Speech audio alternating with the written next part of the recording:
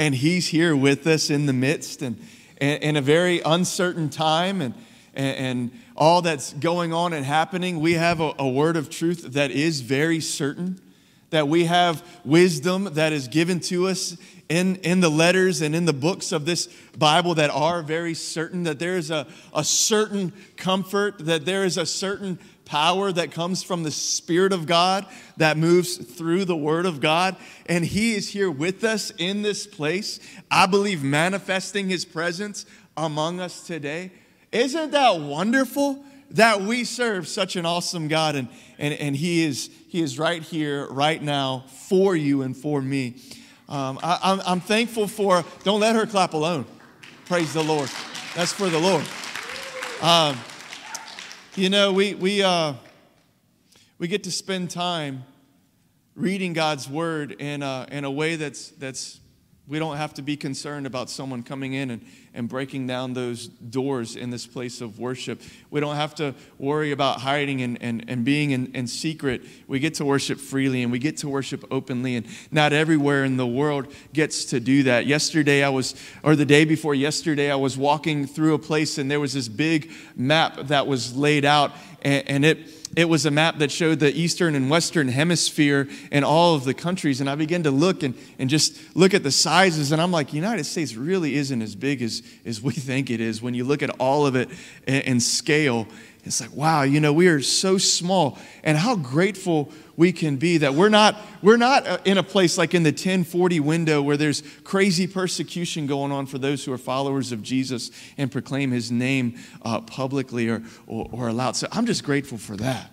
All right, can you just be grateful with me that, man, we get to do this together in a way that there is no fear of what could happen right now. And you know, I love that we get to be a part of something that is outside of these four walls. You know, we serve a certain God. We shared that. He's so powerful, and He gives peace that goes beyond the human ability to even understand. And as the book of Philippians says, it guards our hearts and guards our minds through Christ Jesus. Like, He puts that guard against the worry and the fear and the anxiety that the world that can come very easily from the world and our place in this world and the things that we have going on in this world. But how many of you believe that God gives a peace? And it's a peace that, one, this world can't offer. Two, it's a supernatural peace. Three, it's not a peace that you've got to try and earn or try and grab hold of, but it's a peace that comes from just resting in Him. Do you believe that? You know, it's a peace that comes from when you can just find a place and a space and a moment and just rest in Him. And there's all this other preoccupation that may be going on, but you say, this is my margin just to be with the Lord, and there is no other distraction. It's amazing what God can do in that certain time and bringing that peace and that restfulness. When you open up the Bible, His Word, the word that is living and active in that marginal time, or you cut on some music and you just worship, or you begin to pray and meditate and just spend time with the Lord, how that comfort, the Holy Spirit is a comforter, the Bible says, the comforter, capital C. He's unlike anything else that can bring comfort. He is the great comforter, and He just comes into that space and He comforts, and He is the one that gives that peace, and I'm just so grateful for that. And then we get to serve God together as a community. So much good that's happening all over the place. And sometimes people will come to me and share, hey, there's so much going on. And they look concerned. And I'm like, yeah, isn't it awesome? Like, because it's, number one, if you have the right heart, all for the glory of God. And number two, it's not all dependent on a man with a microphone upon a platform. He's called us as missionaries. All of us who call on Jesus as Lord. He's called us as followers. He's called us as disciples. He's called us to come, follow me, right? Follow Jesus. Whoever wants to come after me, deny yourself, take up your cross daily, and follow me. And so there are people who have caught fire, and you're following Jesus, and then others are wanting to be a part of that. And that's exciting, isn't it? When we get to be a part of something that's way bigger than ourselves. And some of the people that are here, some of them may not be here today, but people who are doing so much even that's behind the scenes, and maybe you think it's little. You think it's something that is so like, it's not a drop in the bucket in comparison to what whoever else on a television might be doing. But let me share with you what you've done unto the least of these, what you've done in the secret place. Man, you've done those things unto the Lord. Great is your reward in heaven. There are grocery bags that go around from week to week, and the person or people that are giving them are doing it in secret and meeting needs. And there are clothes that are going around, and there are people like from week to week that are being helped. And the ones that are helping always, it seems oftentimes say, you know what, I don't want anybody to know, and so on. And that's beautiful heart. But I just think of, there's so much happening that we see, and there's so much more that's happening that you don't see.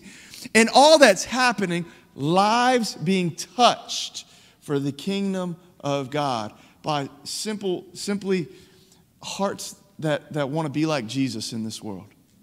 Hearts that have encountered the love of Jesus and want others to encounter the love of Jesus. And I love that, man. That's what won me to ministry in the first place. So I thank you all for being a part of that. And, you know, the church is supposed to be, this is what the church is supposed to be, a reflection of Jesus in this world, right? That this church would be a reflection of Jesus in this world, that we would be like Jesus. And I thought of yesterday as I was reading through my notes, I just started thinking about the Good Samaritan story, and how the Good Samaritan story is someone who is probably the last person that the religious leaders, or the last person in that time in history when we have this story, the one that helped the Samaritan the Samaritan that helped the person that had been hurt and left on the side of the road, broken, beat up, no one, but just helpless. It was the least likely that helped that person. And I began just to think of, man, you know what? Yeah, we love the least of these, but how many times could I recount? It's the least likely that I find most often helping the least of these. And that's a church that is something I'm excited to be a part of. The ones that maybe the world would say, that's that guy, that woman, that person. Yeah. That one, together with more people just like them, being changed by the love and the grace and the mercy and the power of God. Man, yeah, it's the least helping the least. That's what the kingdom of heaven is like here on earth. I love being a part of that. So thank you guys for that. Man, today I want to continue to share on and piggyback on really what we talked about last week, miracles. How many of you believe that God is a miracle worker? You know, he is the ingredient in what miracles are all about. And again, all for his glory. I started reading to you all last week several stories, Old Testament and New Testament. We looked at the history of different things that had happened throughout the Bible, and use like an eisegetical kind of sharing with you, which is, you know, pulling out different portions of Scripture, but then talking about what was happening there and how can we apply this to our life right here, right now. Not only for I need help, not only for I'm hurting and I'm broken and I'm pained and I'm in need, which are all exactly where oftentimes we find these things, these ingredients for a miracle to happen. But we also can look at these scriptures where the miracles were taking place and seeing how they were opportunities for God to call and use someone in a way that was beyond what they ever thought they were capable of doing. And I'm sure many of you have probably heard this statement: God doesn't call those who are qualified, but he qualifies those he's called. And I don't know about you, but there are many times, and just keep going with the minis, times that I have felt so unqualified in something that God has called me to, or the church has been called to as a whole, and then we just look out and, wow, God, oh my goodness. Simple acts of humility and obedience and trusting him in the area of the unknown, and watching how God has absolutely transformed and helped and healed and restored folks. because we just say, yes, Lord, because we love him with our yes, because we feel unqualified, but we know God is absolutely able because he's a great God. He's a big God, and he's a miraculous God.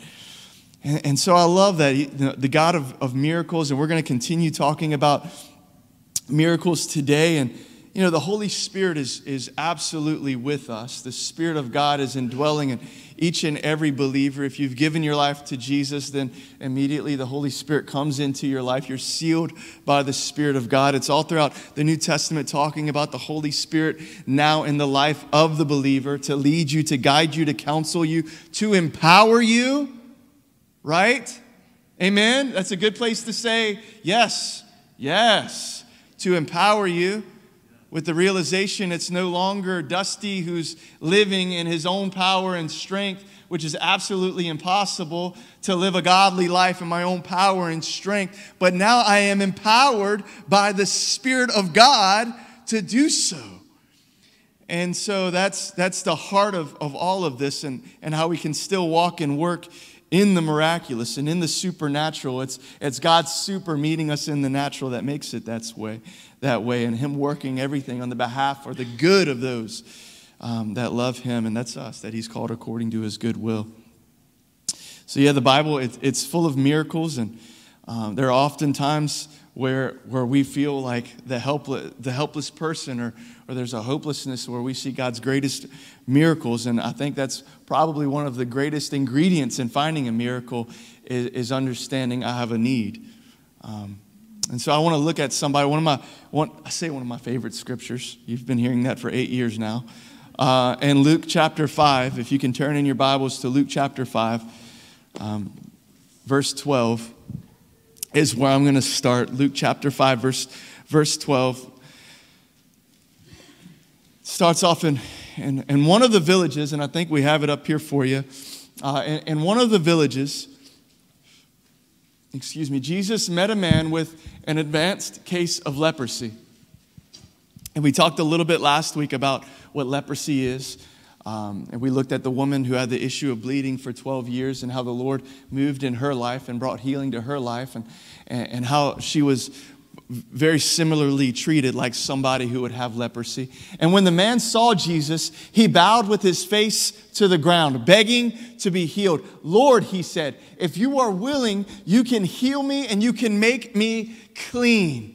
If you are willing, like this man had faith and believed that Jesus could absolutely heal him. Jesus reached out and he touched him. I am willing, he said, be healed.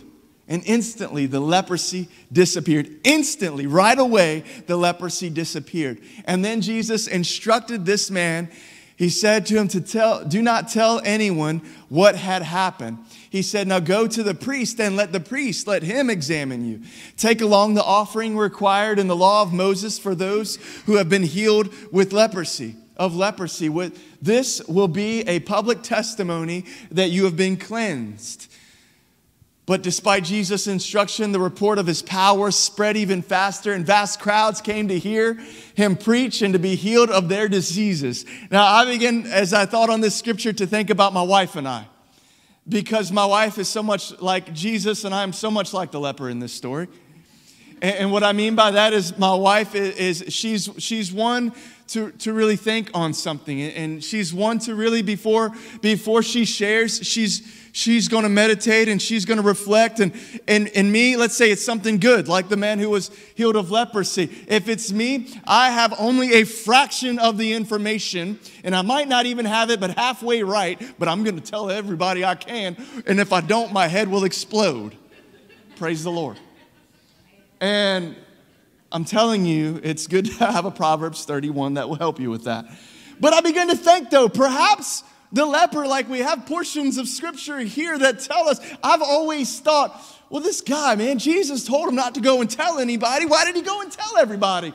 Maybe they just knew him with his leprosy.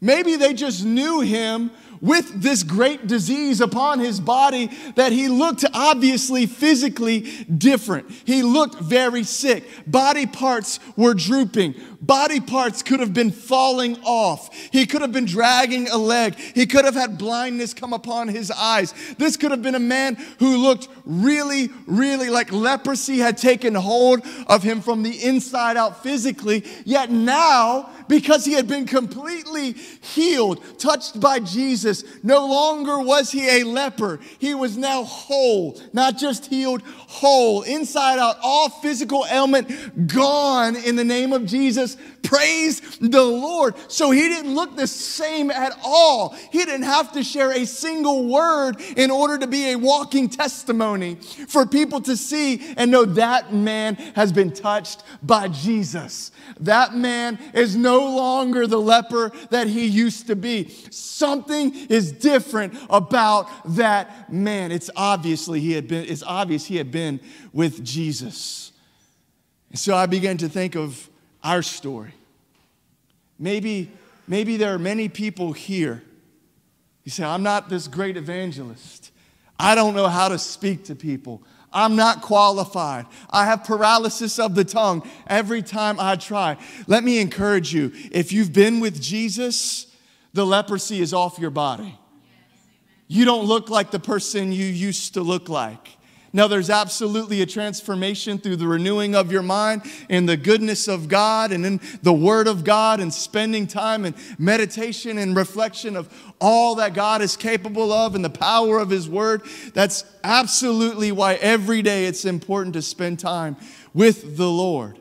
But when you've been with Jesus, you don't look like who you used to be because that's not you any longer. You're no longer a leper. You've been in the presence of God. And the presence of God will absolutely change any and every person. He will change the one who has been broken and abused and hurt in ways that are indescribable. And He will change, completely transform the heart of a person that has struggled for years and years and years with unforgiveness, and rightfully so. And He will change and transform the heart of a person who has suffered and struggled and wrestled with addiction for years and years and years and years. He is the one, when you spend time with Him in His presence, you are no longer the same. You just can't be. And so when you are with Him and then He says, go, maybe this guy was a blabbermouth. I don't know. But I'm just defending him a little bit. Maybe he was a dusty. I'm just saying. But maybe people who knew who he used to be now sees who he is and knows something is very different. Something is very different. So they wanted to find the one who was the root cause of it. And His name alone is Jesus. Isn't that awesome?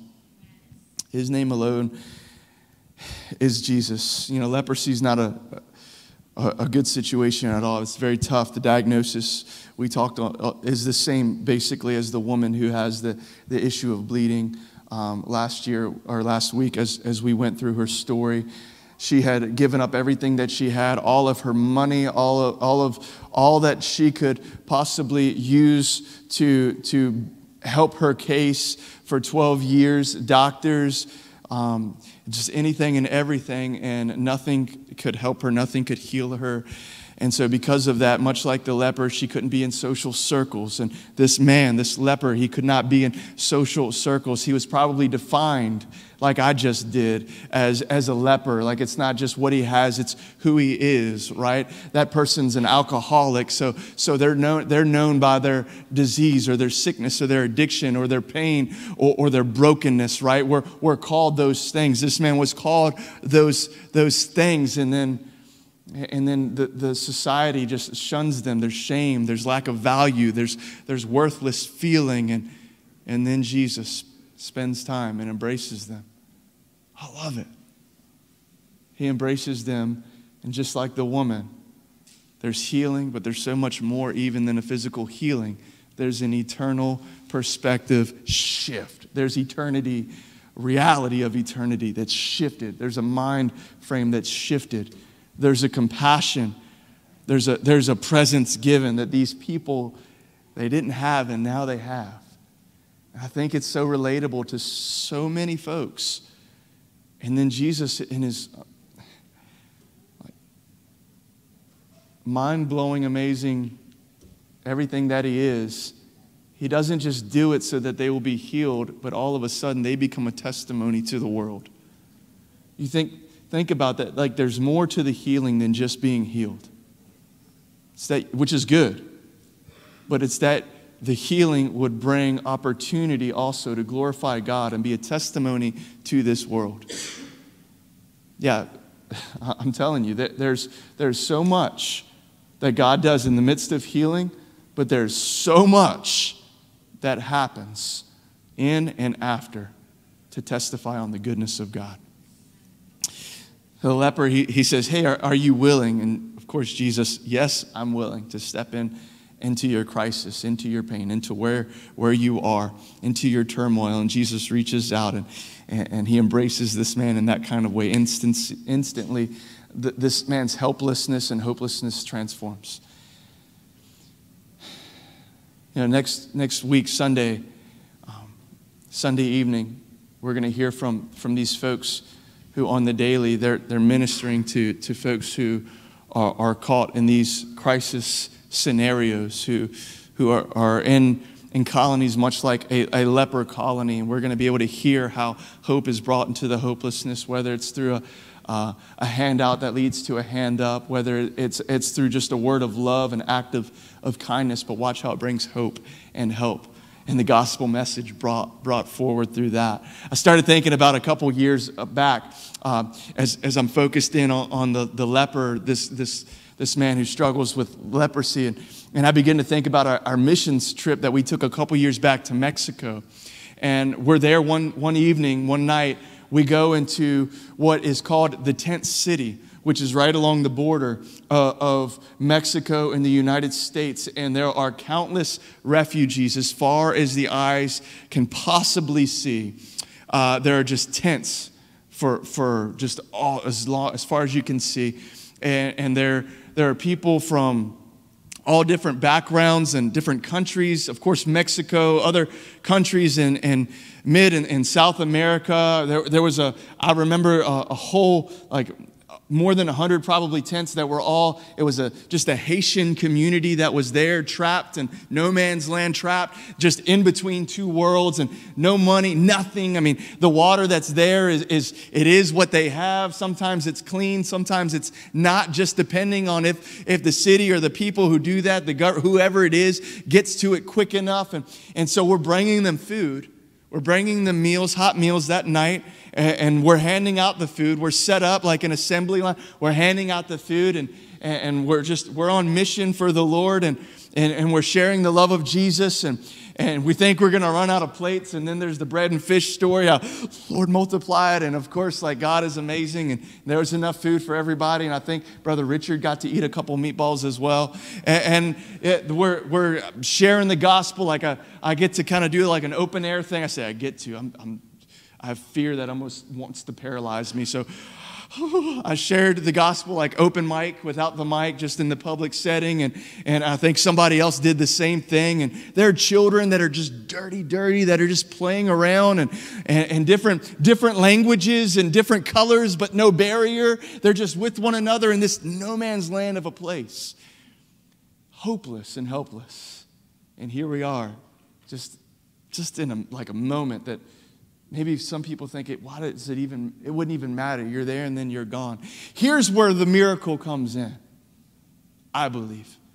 Faith comes by hearing. That is hearing the word of God. By this, the world will know that you are my disciples in the way that you love one another. Loving the least of these. The story of the Good Samaritan. All throughout the gospel message especially, we see an unconditional, unparalleled, supernatural, miraculous love that is put on display, all for the glory of God, so heaven could be opened wide. Maybe, just maybe, What's going on in Israel, what's about to happen in Hope for Appalachia, what went on in Mexico. When we go for a moment, that moment could be a seed. That moment could be a little bit of water upon a gospel seed. And you could bring hope into the lives of the hopeless. Maybe it's a child that heard that message shared and from an open scene, and then we leave, but that child continues to hold on to that message, and they grow up to be a preacher or a missionary, or maybe they grow up to be a businessman or woman, and they just love God with all their hearts because of that story. Maybe they grow up to be a teacher or a nurse, and because of what they heard, there was hope to get them there. Maybe it was somebody who was about to take their life in a tent that night, but they didn't because they got a warm meal, and somebody who shared it with them, they said, "Can I pray for you?" Let me tell you, there was lots and lots of prayer that was happening. People who didn't know how to pray. "But Pastor Dusty, I don't know how to pray." Just tell them Jesus loves them. They don't understand you anyway. But let me tell you, the Holy Spirit can break in and break through every language barrier. The Holy Spirit is not fragile. He's not timid. I mean, he's like, if you'll open the door, he'll walk through, right? He's already knocking. Just let him in and let him through. And then the miracles happen. It's the power of God. When we are simply obedient in the little things, it could be so little, but when we are obedient to do the things the Lord has spoken and put in our heart, that's when miracles happen. So we have all throughout Scripture miracles that seem like, was that real? Let me encourage you that miracles are still happening for those who will be obedient. It may not always look like a limb growing back or eyes that were physically blind being open. But when spiritual eyes open up, when a spiritually dead person raises to life, that's better than the man whose physical life came back to life and maybe he continued to live in the world. Have you ever thought of it like that? There are dead people coming to life every day when the gospel goes out. So miracles are happening all around us every day, and we get to be a part of it. You do. You get to be a part of it. Jesus reached out.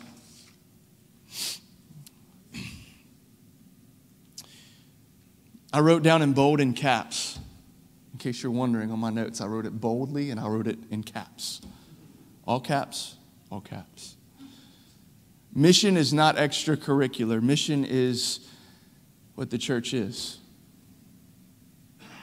Mission is what the church is. When Jesus came into this world, he was on mission, right? And he spent his life on mission. We're called to be like Christ in this world.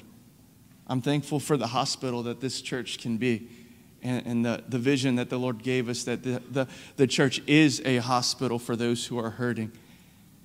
And the Lord also takes those who are in the hospital and he heals that person and those people and those families. And then he trains up so that we can go and be like Christ into this world and bring healing to others. The church, if you give your life to Christ, you are called to be a missionary. Maybe it's here in your yard right here, your own backyard, but you're called to be a missionary. Mission is not extracurricular. Mission is prerequisite. It's the heart of Jesus. It's not what the church just does. It's the very heartbeat as to who we are. And so I'm grateful that I get to share with you all in that. And, as we have different missions and ministries and stuff that are approaching us, and springtime is approaching us, and Easter is approaching us, Resurrection Sunday. I can't think of a more vulnerable time for the world to be reached than right now, where churches all over are celebrating in a really, really big limelighted light. And you know that the gospel message hopefully is going to be shared all over the place. What better time than right now to strap on the hat that says, "Hey, I'm a missionary," and the heart that says, "Who can I bring?" Whether it's here, whether it's somewhere else, but into a church in a setting where that person will receive the gospel message. Maybe you're here and you've been, like, as we're sharing this, you're like, there's this person in my family that I've just been really begrudgingly not wanting to talk to because, yeah, they need the gospel, but they're terrible. and you just don't think with everything that you just know they're going to shut you down, let them shut you down for the glory of God. That's okay. At least when you get to heaven, there will be that you try. But maybe that person is dealing with something on the inside and you had no idea. And you just started to share with them a little bit about the love of Jesus. And all of a sudden they start asking questions and you're like, say what now? And then you get to go from there. And maybe you don't have all the answers and that's what you're scared about. Guess what? You know what? I don't have all the answers to your questions, but why don't you come with me on Sunday? Or why don't we just open up this Bible right here and we can maybe look for some answers together. Look for those opportunities. Maybe the Lord is saying to somebody here, you know what? You've forgiven somebody, but you've never actually told them you've forgiven them, and there could be a healing in that, just letting them know. You said, you know what, I've healed them, I've forgiven them here, now I'm going to move on with my life, but the Lord maybe today He's stirring you and saying, you know what, you're supposed to go to that person and something powerful is going to happen in the midst of that. There's going to be some transformation. There's going to be a redirection that's going to happen in that person's heart because what they didn't realize, maybe now they do, and God is going to use that in a miraculous way. So I don't know what's going on here right now today, but what I do know is that God is the God of the miraculous, and His desire is that miracles would break out all around us. He's looking for obedient hearts. Are you with me, church? Amen. Let's stand. Let's pray. And so, Father, we just lift you up, God. I thank you so much that you are the God of miracles. That